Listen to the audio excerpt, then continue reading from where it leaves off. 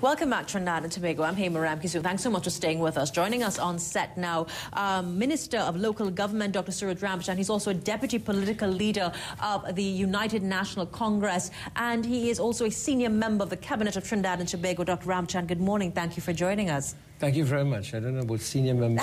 I know about an equal member. We are all supposed to be equals in the cabinet. There's one person who is above everybody. Looking at, I know before we start dealing with all of the other matters in the political landscape, let's talk a little bit about your ministry and what's happening. You have been visiting various corporations throughout the country since you took this portfolio. Yes. What is the update? What is the status of local government systems in our country? Well, local government, in my view, is government for the people, of the people, and by the people in the real sense of the word. It's all about people government. And what I'm doing, I have an outreach program in which I'm visiting all the corporations for two reasons. One is to get a first-hand view of how the corporations are operating, their internal operations, whether they are really being efficient and very effective in terms of the mandate that they have, the monies they have to spend. But I think more importantly, I'm also receiving on the day I visit members of the public who have long outstanding grievances with the corporations and who need to have some form of redress. And so far I've visited Princestown, Pinal, San Fernando, Arima. I'm going to be at the Samoa Laventille Regional Corporation from 10 a.m. this morning to receive members of the public. What is the status? Really and truly, would you describe the systems of local government as highly inefficient? What seems to be the keepback? A lot of people have complained of duplication, resource allocation, and simply inefficiencies as it relates to the local government system. Well, there's some truth in all of what you've said, but it's not a problem that is insurmountable, nor is it a problem that cannot be resolved. In fact, one of the difficulties I think we have is really getting more resources for local government. And it might not just be a matter of more resources, but the more efficient use of resources also in terms of what you get. Remember, any local government corporation only has so much capacity, and having so much capacity means that they can only utilize so much resources. But I've begun to put things in place where you will find a faster response to needs of constituents and burgesses across the region.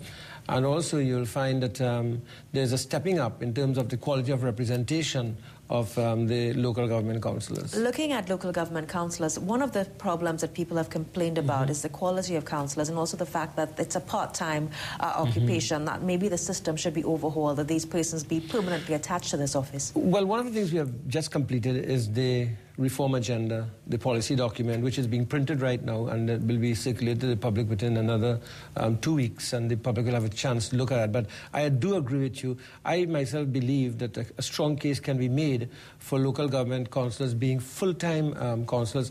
Local government councillors, just for information, only receive about $3,500 a month, and only recently have they gotten offices with a secretary, and have now gotten some increased travel allowance and some of the taxes off their vehicles, so that they are able to function, at a higher level of proficiency. But on the matter of the quality of local government personnel, I think you always have to have a very good mix between people with experience and people who really live among the people, and then people who can bring a certain level of professionalism and technical expertise into the corporations. And you have to look for that mix whenever you're choosing local government candidates. But it's not fair to say that simply because a person might not be lettered, that person might not be a good councillor. In fact, I think that person might sometimes be a better councillor, because really local government councillors really, are the heart and soul of people, the eyes and ears of the member of parliament, for example, in the areas. And sometimes they do much more than a member of parliament. Before we wrap this part of the discussion up, the accusations or the stories or the rumors of political discrimination, the way the system is operated, obviously there are P&M controlled, UNC controlled corporations, and those that may have a split with a partnership. We've heard stories where many have claimed victimization, that there's some corporations that are being favored. Is it about time that we have a clear-cut system to determine who gets what? Well, you have to have that for local government, and that's something that's very important, and that will have to be considered in the reform. How do you allocate monies to local government? If you compare what the THA gets, and maybe it's not the fairest of comparison to what any local government body gets that is of equivalent size or even greater size, it will really shock you, given the many functions that local government has to perform. But You will see in the new budget coming up that there's parity and equality in terms of what has been given. Parity and equality. Well, we're now going to look at all that's happening on the political landscape. London PM can't dictate THA polls. Munilal to Rowley, shut up or be exposed. Let's find out exactly what the opposition leader is saying, and then we'll get Dr. Rambachan to respond. It's an issue the People's National Movement is promising to fight to the very end. Herbert Vonley was fired as Justice Minister on Thursday by Prime Minister Kamala Persad-Bissessar after conducting her own investigation into the issues surrounding Section 34 of the Administration of Justice Act. But opposition leader Dr. Keith Rowley says that is not enough. He believes Mr. Vonley did not act alone. Speaking at a PNM meeting in Arima on Sunday, Dr. Rowley said, given the AG's handling of the Section 34 matter, he must not be allowed to seek the state's interest in upcoming related matters, and the Prime Minister must remove him within the next 48 hours. And if by Wednesday, Anand Ramlogan is still the Attorney General of Trinidad and Tobago, I'm asking the people of Trinidad and Tobago to stand by for further action. He likened the present situation in Trinidad and Tobago to the Watergate scandal in the US years ago, saying that the PNM will not be satisfied until those responsible are no longer in office. Dr. Rowley also accused Prime Minister Kamala Persad-Bissessar of not answering the most important question of who authorized the amendments to Section 34 of the Administration of Justice Act, which were made in the Senate during the debate of the bill. Did the Attorney General do that drafting for that amendment that substantially changed the law by changing what the lower house passed and becoming something else what the Senate passed? Who made that change? Dr. Rowley recalled that during her recent address to the nation, Mrs. Persad-Bissessar went out of her way to explain that A.G. Ramlogan was out of the country when the decision to proclaim Section 34 was taken. But he referenced the line taught to him by his former political leader, Patrick Manning. It's Mr. Manning who used to always tell us, whenever anything happened, look for the person who wasn't there. I am Chester Sambrano reporting for CNC3 News. Look for the person that wasn't there. Likened to the Watergate scandal, 72 hours to dismiss the Attorney General. Dr. Rambachan, the fallout from the Section 34 fiasco continues.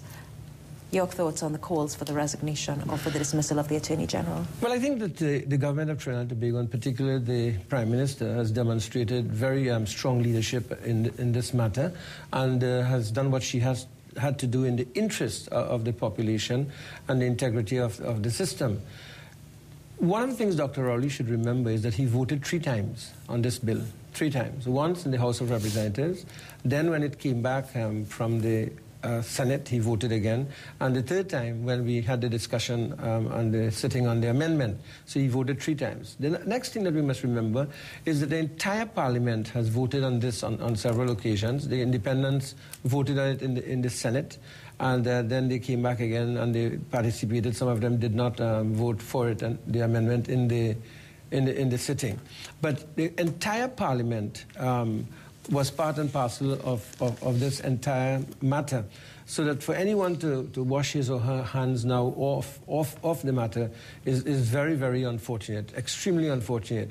As soon as this matter was discovered and the implications of the Clause 34 was discovered, the Prime Minister called for a sitting of the Parliament and went there and had the legislation amended or repealed, whichever you want to use. And then she also took the very courageous and giant step of dismissing the Minister of Justice.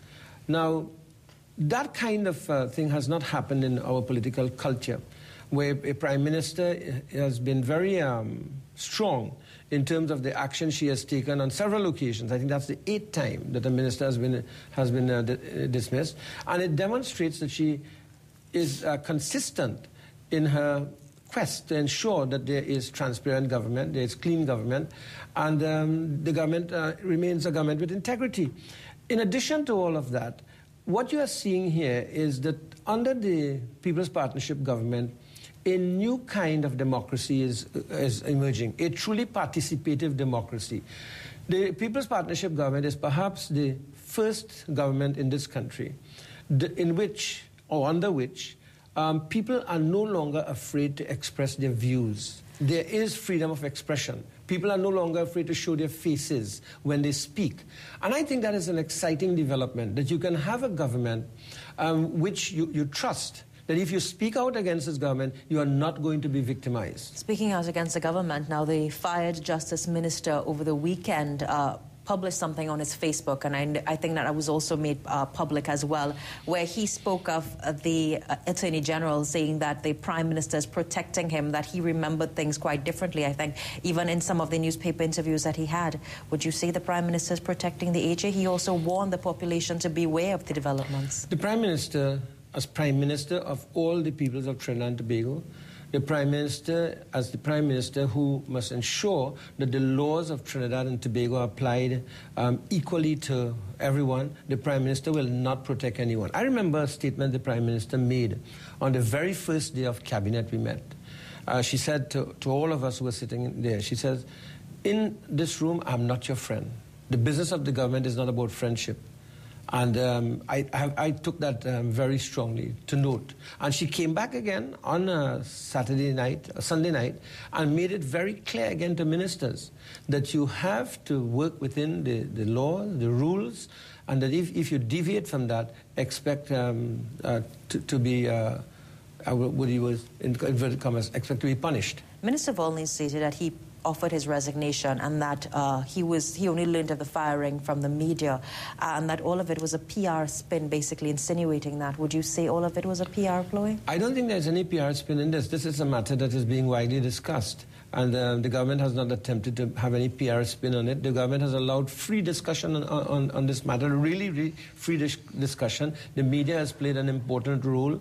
No one has been stopped. No one has been told, don't discuss this or don't discuss that. I think you're going to have varying shades of opinion, even from Mr. Volney, and so on, as we go along. And one cannot escape the different strains of opinion that will emerge.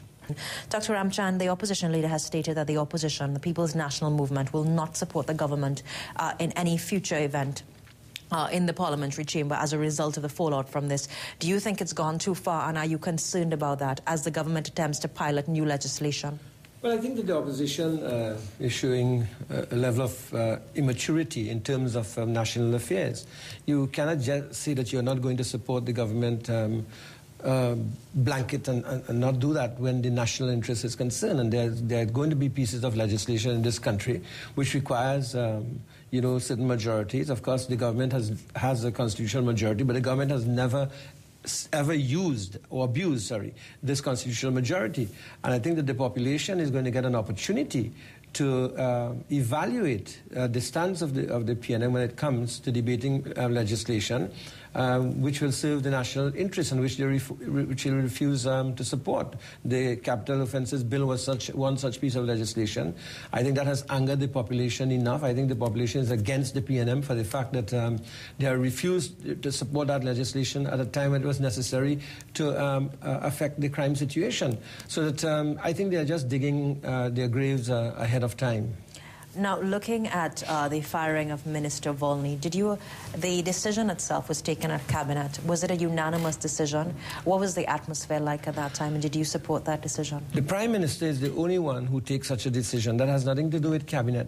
The Prime Minister took her decision, and as leader, she's entitled to do that in the interest of governance, the interest of the way the government functions, and the integrity of the government. And she takes that decision. That is the lead. No one influences the Prime Minister in terms of how she takes that decision. She informed the Cabinet and informed the national community.